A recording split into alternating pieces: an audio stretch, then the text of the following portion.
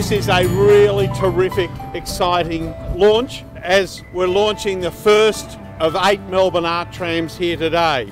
This is part of the Melbourne Festival Visual Arts program. Jon Campbell, who is the artist of this magnificent tram, which features the iconic Australian backyard. It is also on one of our historic W-class trams, and we'll be doing the City Circle loop. The other 7 trams, which will be rolled out as we go into the first couple of weeks of October, and they'll be on numerous routes around the suburbs of Melbourne between now and April next year. This is a great program.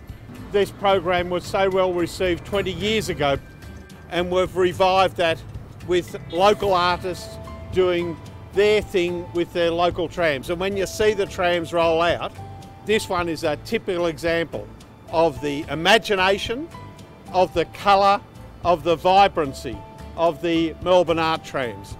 And it is a great way to promote the Melbourne Festival. And I'd like to thank the partners in this project, particularly Yarra Trams, particularly Melbourne Festival and Arts Victoria.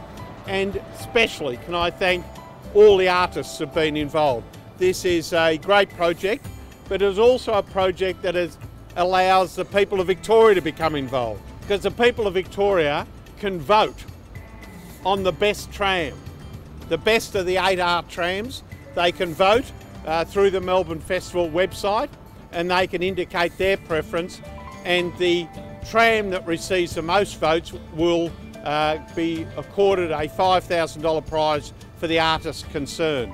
So a real opportunity for Melburnians and Victorians and interstate and overseas visitors to have their say when they touch on and touch off with their Mikey.